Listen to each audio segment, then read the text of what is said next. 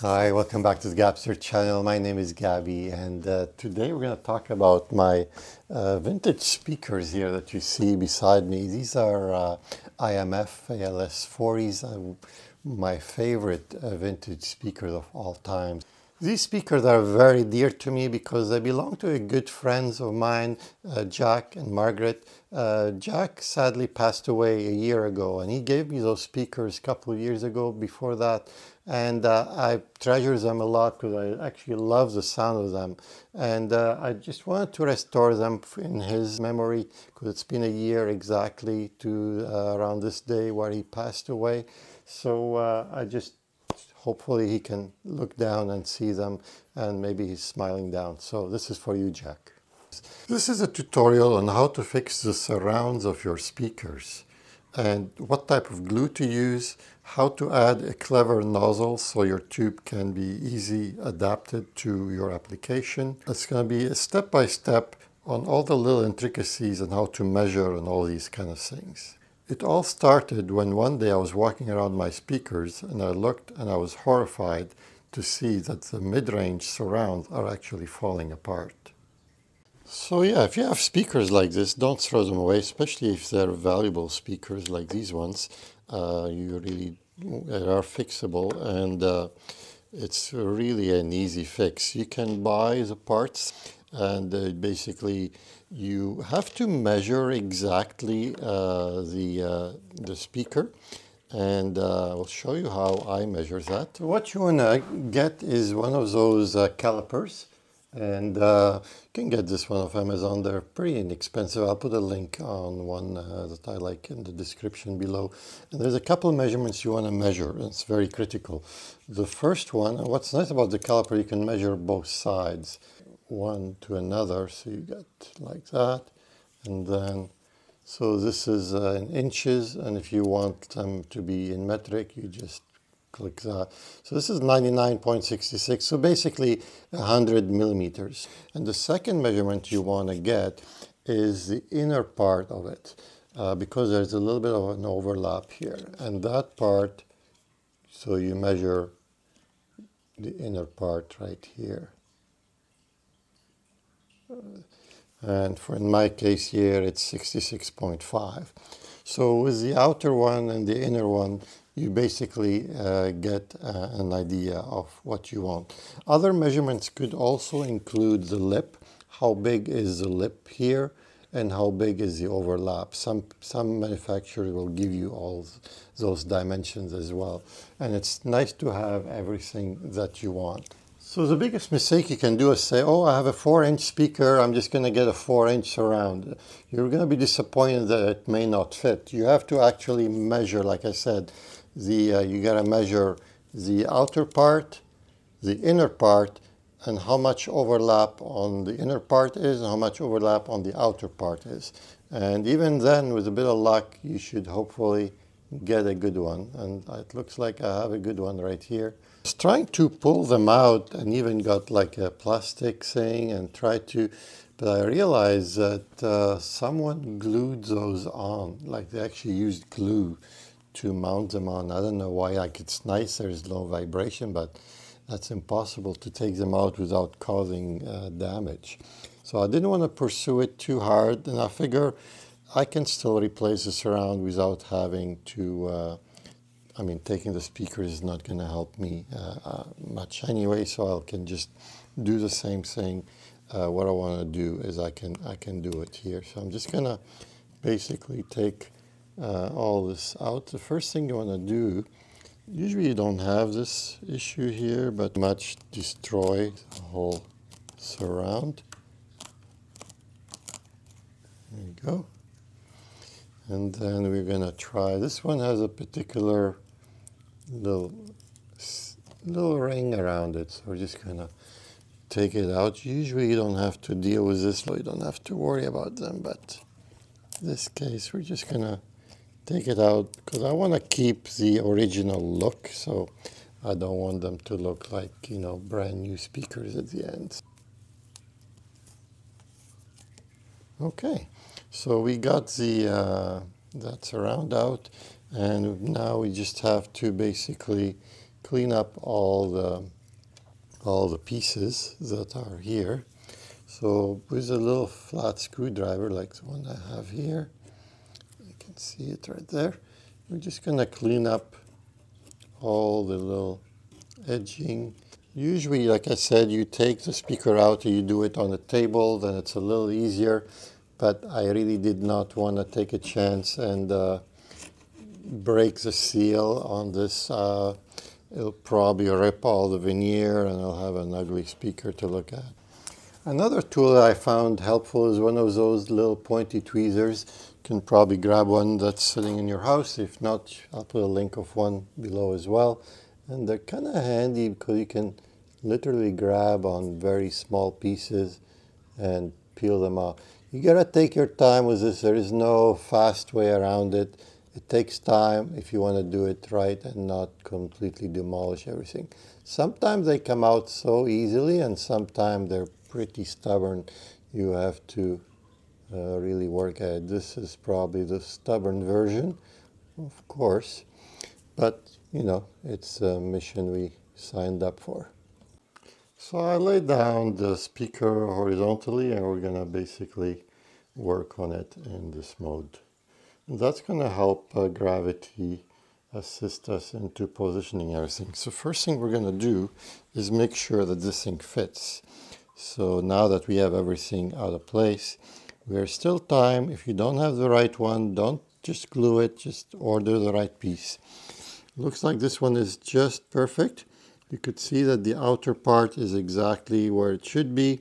The inner part is also pretty much as close as where the other one was. And so now you could see that gravity helps us position it properly. Also for the speaker itself, if it's on a vertical thing, then it might not be centered properly. Well, when it's horizontal like this, you know that this is going to be perfectly balanced and centered.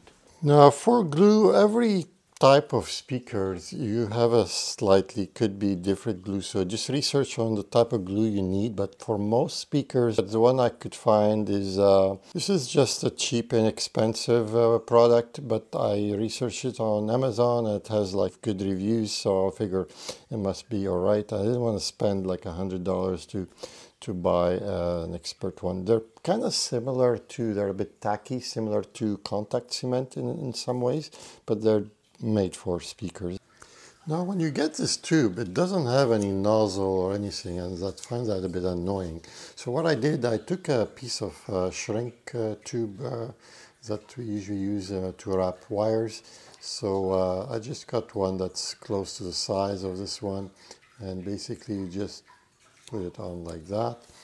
And what you want to do is just get just a little flame. Be a little careful, don't get too crazy with it, and just slowly heat it up.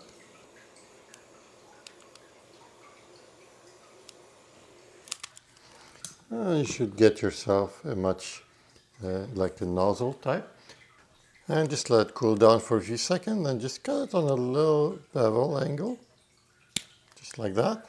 Now you got yourself a nice application tip. It's going to make your life a lot easier, something easy and cheap. So what we're going to do first is actually just glue the center. You don't want to do both together because you want to make sure it's lined up perfectly. So one thing at a time. So because this is like contact cement, so you have to basically put it on both sides, wait for a few minutes to get a little bit tacky, and then you put it on. Make sure you have lots of paper towel on hand, just have them around. All right, so here we go. So I would stay within a millimeter away from the edge because it's easy to get stuff on. This stuff doesn't clean very easily, so if you do get it on somewhere, just take it out right away. Once it sits there for a bit, then it becomes hard to clean. So you could see that my little shrink tube invention makes things a lot easier. Next thing we're going to do the same thing, but this time we're going to do the actual surround. Again, the secret is not to get too much glue. You don't really need tons, just a and it's easy to sand it down as you do it. So once you find that it's a little bit tacky, you can pretty much put it back, put it on. We're just going to wait a little bit more here. Another thing you can do, you can use your screwdriver, and if you see like any puddles, just sand them down.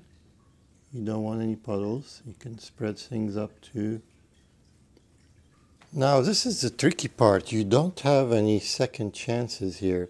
So you want to make sure it's in the first time, because once you put it in, there is no moving it around. So it's not really much of an option. You might have a little bit of wiggle room, but not a whole lot. So be careful before you do any pressing down. Once you start pressing it down, then you're pretty much done. And if you have a good measured one, so you could see it just falls down very nicely. So I think I'm good to just press it down now. So I'm just going to push on it a little bit. Now we're going to grab our screwdriver, we're going to clean it first. And with the screwdriver, we're just going to just dab it down a little bit, just very gently. You don't need to, don't do any crazy maneuvers. So I just finished dabbing all the sizes, so it looks pretty good. So as you can see, the secret is getting the right size surround. So don't rush if your manufacturer doesn't put all the dimensions. Don't buy it. You want to see the exact dimensions, and then you know it's going to fit yours. Give it a few minutes to get to actually glue. This thing is fast. It will glue very quickly. I mean, it still needs some time to cure, but you'll get pretty much, it's not going anywhere. So now we're going to do the side. So with the side, you just grab yourself a little screwdriver and you lift it up. We're going to put glue on the bottom and on the top, and we're just going to go all around.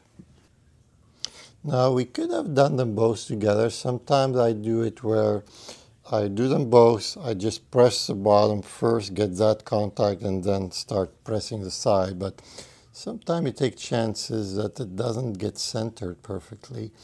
This one is, you get centered perfectly, but it's harder to glue sometimes because you have to go and try to get in between here. But with this knob, you can see that you can just glide right in there and just do it fairly quickly. So once you have the glue both on thing, you don't actually do both sides here. What you do is you kind of dip it a little bit and then you lift it up. Just to get it wet on both sides. And then you lift it up. Because you want it to dry and get tacky again. And we're just going to keep it lifted. And we're just going to wait for a little bit till it gets a little bit drier. Always from time to time just press on this a little bit just to make sure it's still, there's no pressure on it to go in a certain way or another. Okay, you don't want to wait too long on this one because you don't want it to start getting set the wrong place. So what you want to do is make sure again it's loose, it's not rubbing, and just push a little bit, corner here, here, here, just a little bit at a time.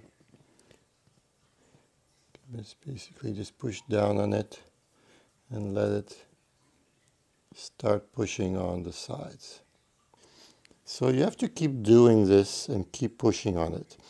Now with this speaker, I'm a bit lucky. I have this thing and I can push it down and press on it. That's really good. Now some people, especially on bigger speakers, they put little screws as weights, or you can put some little pieces of tiny woods or something and then put something to press on it. But I find just constantly keep pushing on it, it works really good. But in my case, because I have the surrounding, I'm going to put it in and actually use that as a good way to actually seal this down. Just going to make sure this is still moving.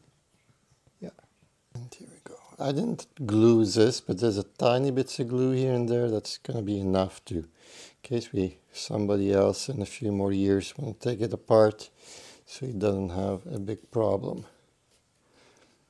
I'm hoping those speakers will pass from generation to generation. Hopefully you'll see how long they can survive.